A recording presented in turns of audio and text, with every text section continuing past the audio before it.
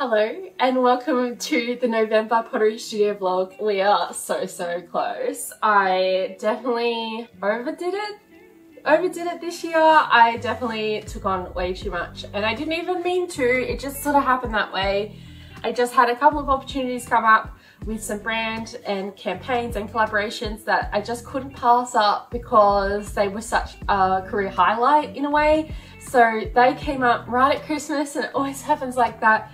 But with the market and with the advent calendars that I'm doing, I am so tired, and it's okay, we're nearly there. I got the list that I showed you in the very first vlog and it's pretty much all highlighted, which is so great. And then most of the things have been crossed off. We're tracking pretty well. I kind of forgot about the advent calendars that I wanted to do when I initially said that I wanted to do about 800 pieces for this market. So with the advent calendars, they are 12 days of Christmas advent, so every second day, and that means there's 12 pieces. I did 40 of them, so it works out to be about 480 pieces, I think was what it worked out to be. 480 pieces plus spares in case we have breakages. So it was about 500 little mini pieces that we did just for the advent calendars.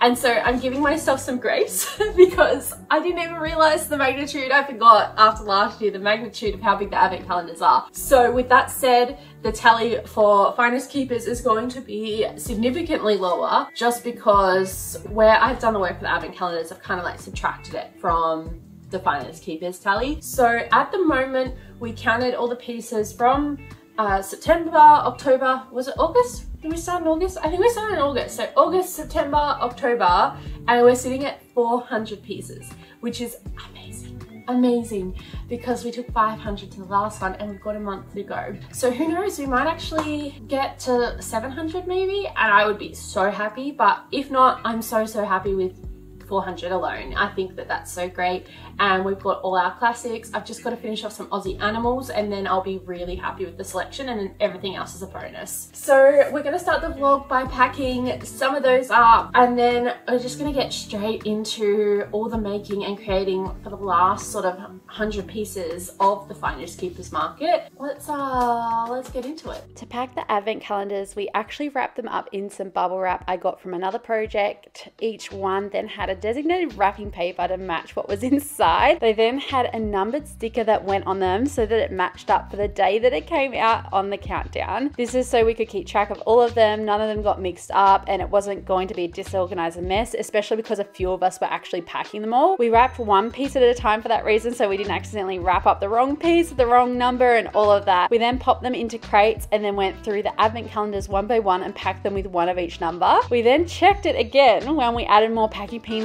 for it to be super cushioned, and then one more time as we added all the little thank you cards and whatnots to the top. I just really wanted to make sure we didn't stuff any of them up. It's going to be so fun to have you guys unwrap them throughout December and just see me make them on camera. And on top of that, I also offered 2 different size calendars, so some of the pieces had little colored dots on them to let us know what was the big and what was the small version of the pieces. Once they were done, we sealed the boxes shut and then put the packing bag over the top ready to go out. I then released the calendars and they sold out, which they did last year, but these ones sold out in seconds. Like, it was wild. I literally clicked them to go live, and then as I was looking, it went to 0 and I thought it glitched. Like, I thought my website had glitched, but you guys were just so fast at picking them up. I'm just so grateful for your support always. It just makes my heart so happy that I get to create these pieces for you.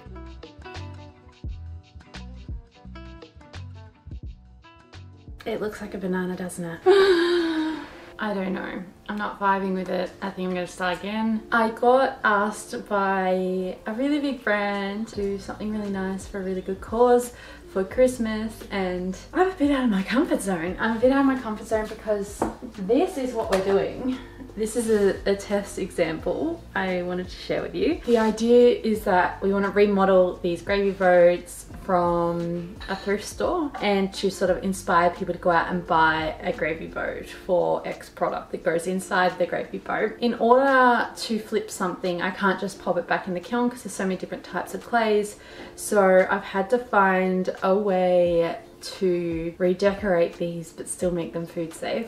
So to do that, I've got my like Sculpey Sculpey clay, and I've got an FDA approved resin that's going on the outside only, so not on the inside. The inside still stays the same from the original gravy boat. And yeah, then it gets a resin coating so it's all safe and you can hand wash it and stuff, and it worked. It's just I am not comfortable with Sculpey as a medium. You have to be so precise, whereas clay is so flexible and can move so much. And I have started this one, which I'm digging. I think it looks cool. So it's a gingerbread house in the making on a gravy boat. I think that'll look really cool. This one here, it has a pattern on it, so I was like, I'm gonna cover it in clay and cover that pattern and then put my flower design on top, and it looks like a banana.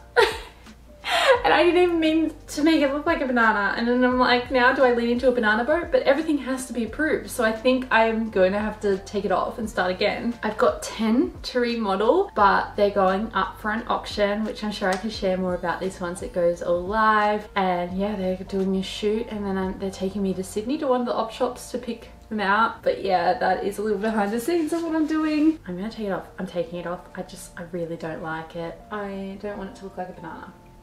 I don't know, maybe I should change the color a bit. Maybe it's too yellow. So they're coming to shoot tomorrow, and you have at least 3 finished, and I've only done 1. And one of them, the one that is done. The only other one I'm kind of working on is the gingerbread house, and I think I can finish that off this morning, but I'm gonna have to try and whip another one up. Wish me luck. After the shoot was done in my studio, I was flown up to Sydney to do some extra videos for the collaboration. So the collaboration is for Gravox, which is a gravy and sauce brand we have here in Australia, and they have collaborated with Vinnie's Australia, who are one of our major opportunity shops or thrift stores here as well. The initiative is that I redecorated these gravy boats into one-of-a-kind artworks that will be auctioned off with proceeds going back to those in need this Christmas. I'm also hoping to inspire others to buy a boat from Vinnie's, which not only go back to helping those in need, but will also make for a sustainable and cool one-of-a-kind Christmas present. I just really hope that it inspires you to bring back the humble gravy boat in your own home this Christmas. I'm also not being asked to share this. I just know that you guys would love to know about it, especially if you don't follow me on Instagram and see what I'm working on and maybe place a bid on one of the boats. I just thought that this was a cool little like behind the scenes behind what went on when I was getting ready for the content and preparing these artworks, is that it doesn't always go to plan, and it does take a bit of like editing and getting together, but at the end of the day I'm so happy with how they turned out, and I just hope they raise lots of money, and I'm just so grateful to be a part of the campaign. After I came back home from Sydney, I was actually exhausted. I took a couple of days off and then got straight back into it. The mission is to just finish as much as possible, just pick anything up and start painting it. My most important mission though was to make sure we had a heap of Aussie animals ready to rumble again. So here I am painting 200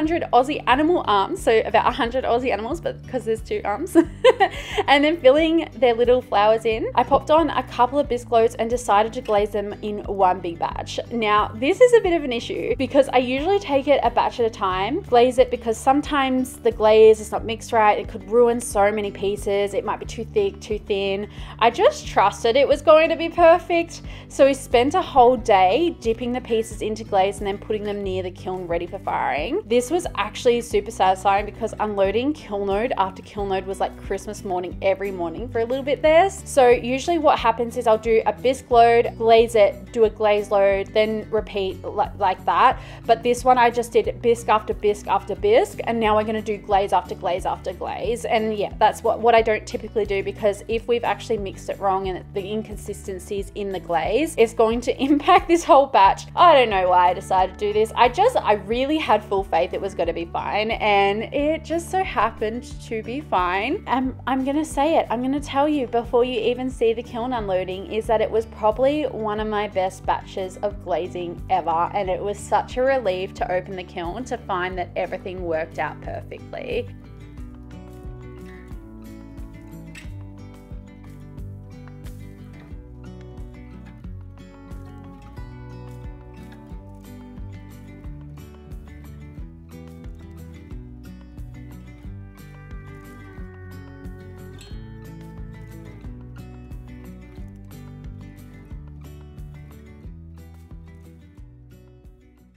So here's me opening the kiln after the first lot went through.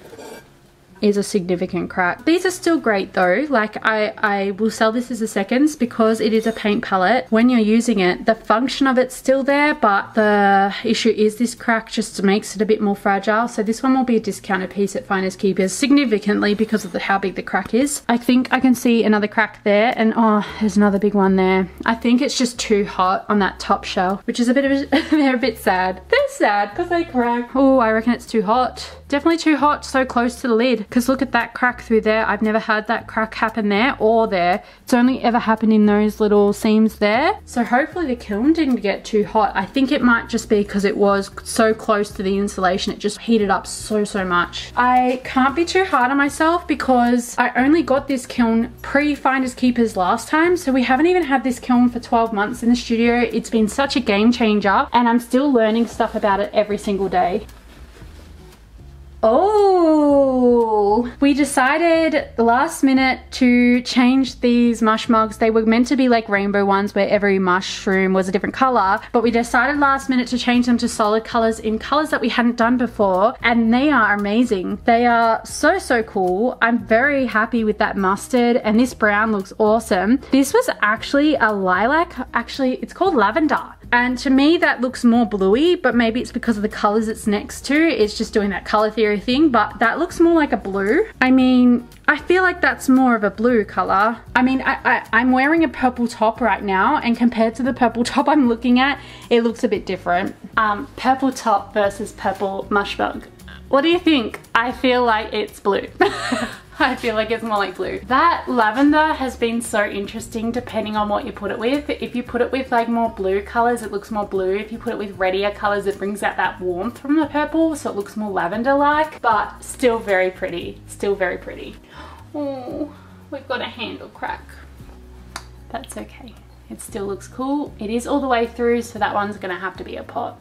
We have had a few handle cracks, a whole batch of mugs which we risked, and we compressed the crack in the handle, but we haven't compressed it enough, and we've just had like 8, I think it's 8 now with cracked handles. I'm hoping that the rest in here don't have cracked handles, but still early days. That one's perfect. It's just the risk we take sometimes is we push through things that we think might be okay, and then they reveal themselves in the glaze firing. Like every firing they look fine, and then you get to this glaze stage where you open the kiln and you get some nice surprises, but they're kind of not surprises because you knew about it and you tried to push it and you risked it. I think that they still work as like little pen holders and things like that, and I think sometimes people use them for different reasons. Like I've got a friend who uses theirs as a pot planter, so that's cool. That brown's so earthy and fun.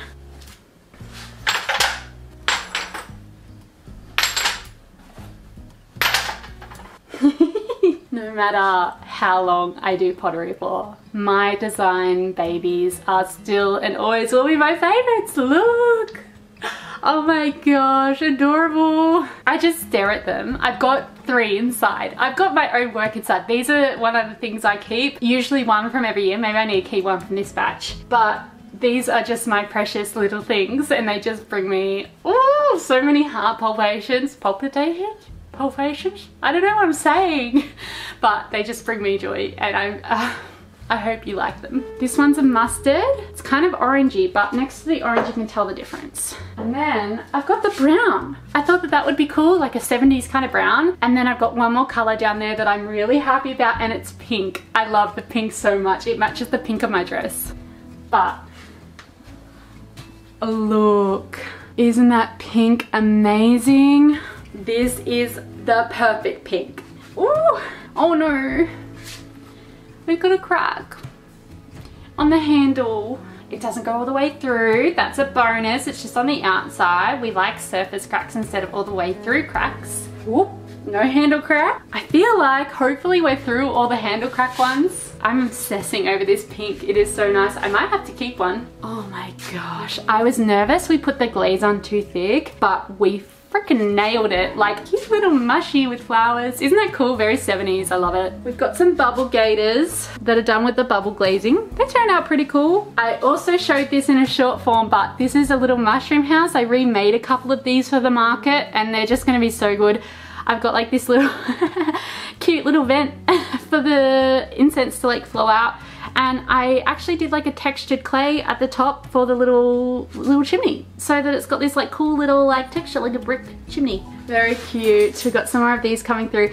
I haven't fired the ones yet that were in the failed kiln load, the bisque that failed in the earlier vlog, but I'm excited because I think that they will look really cool matte, and I'm still excited. I think that they will be okay, like they won't be seconds. Do I? No. I'm gonna pack the kiln, but I'm not gonna show you what's going in it because that'll be in the next vlog, because that is the final vlog for the year and this is the second last vlog for the year. So I will see you then for that kiln load.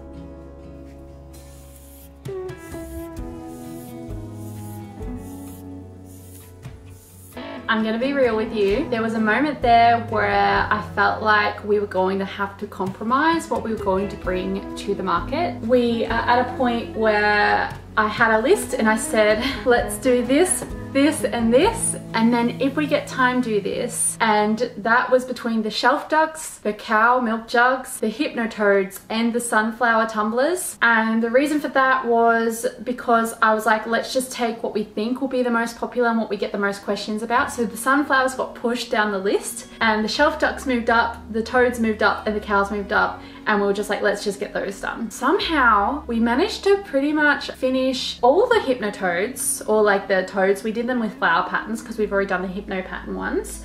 We finished all the cow milk jugs. We started on some sunflowers, which I said we wouldn't do, and we've got the ducks ready and waiting for glaze. So they just need to have their coats of glaze added to them, which we can all sort of help add to it and add the finishing touches to them, and then they can go throughout the kiln. And I said that I wanted to finish this with an extra week, and now we've got an extra week to finish those ducks and to finish any of the leftover stuff. Like, I'm actually shocked. The last week, everything really sort of just came together.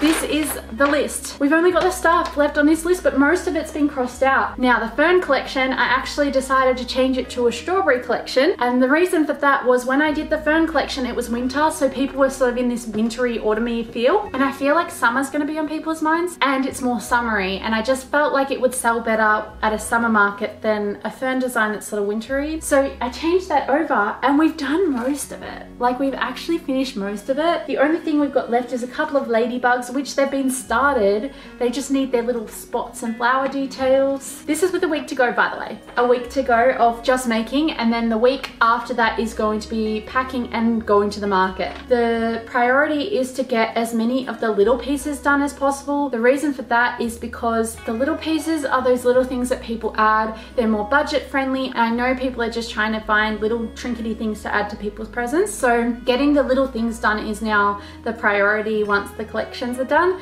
so that people can just sort of add them. They can get multiple pieces with the same budget as one of the bigger, more pricier pieces. It's just keeping in mind different budget and price points. And then after that, we're packing everything.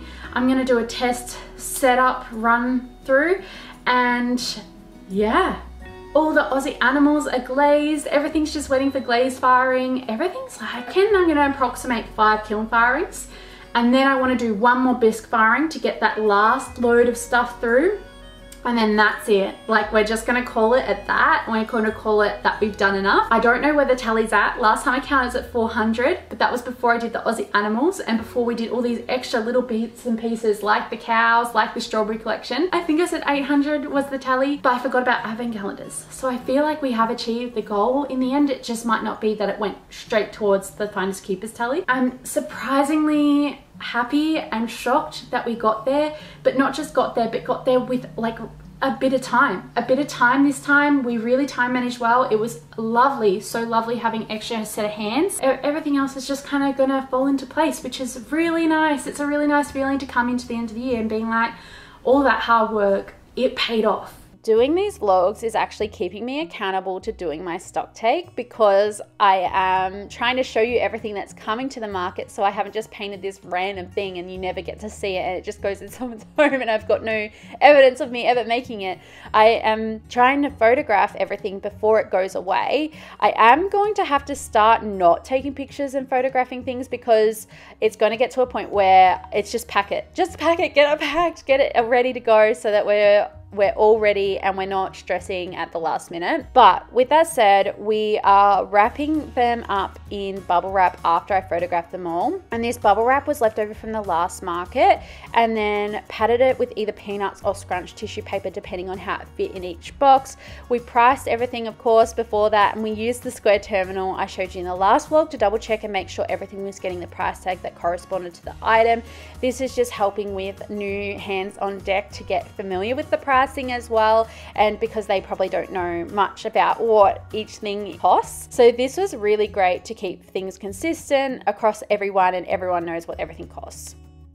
We then pack them up, label the tubs with exactly what is in each one, and this time we are making sure that everything goes in the same tub so that we don't lose pieces for that reason as well. And now it's time to see the remaining tally. So we have a lot of different pieces. Now the font is a little bit hard to read because I didn't think about like that lace thing on the bottom. It's probably a bit hard to read it, but we have 14 of these coffee mugs in various glazes, which are all looking funky and cool. We had 17 butter dishes. It is actually 18, but one's going in the seconds because there was a slight little crack on the base of the dish and the plate also warped a little bit. I am actually saving all the seconds until the last minute because I want to put all the seconds in the same tub at the end and then just have them in a section in the stall so people can go through and pick the seconds out. We had 30 red mush mugs. We have 6 rainbow mush mugs. There's also 4 pastel mush mugs that didn't make it into this shot, but I accounted it as part of the other mush mug colors. So the other mush mugs, we have 20 of those in various different colors, which I really love all the new colors that we trialed. We also have 8 smiley face and frowny face paint palettes, although because those ones cracked, they are also not accounted for, so they're going in the seconds pile as well. And there were a bunch from that failed kiln firing that are also going in the seconds pile. We had 10 crocodiles with the bubble glazing, 22 flower dishes. Now this time I'm actually going to be selling the flower dishes separately because I noticed that a lot of people only wanted like a small one or a big one. Then we have 40 of past mystery bowls. So we've got ducks with hats, the cow napkin rings, the cakes, bunch of different stuff. Our tally for this week was 179 pieces. That is excluding seconds. And then our final pack tally, 329 pieces. I can't wait to see you there, and I'll share the results of what happened at the market then. Thank you so much for watching, and don't forget to like and subscribe for more videos like this.